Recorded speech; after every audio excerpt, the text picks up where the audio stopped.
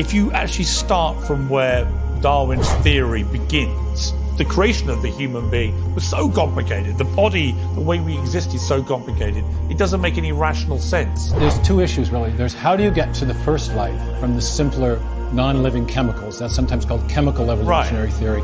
And that's a complete mess. It's in a state of impasse. And almost everyone, even your recent guest, Richard Dawkins, acknowledges we have no chemical evolutionary theory that accounts for the origin of the first life. And many people don't know that Darwin didn't attempt to explain the origin of the first life. Rather, he presumed one or very few simple organisms, which we now know were not simple, and then proposed a mechanism by which you could generate all the new forms of life we see on the planet today. Even that now is being challenged because the main mechanism of evolutionary change does a nice job of explaining small-scale variation.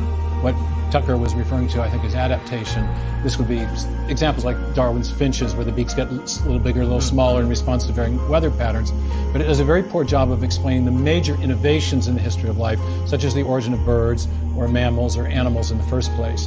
And there in the fossil record, we do see very abrupt, many instances of very abrupt appearance without the transitional intermediates that you'd expect on the basis of the Darwinian picture of the tree of life.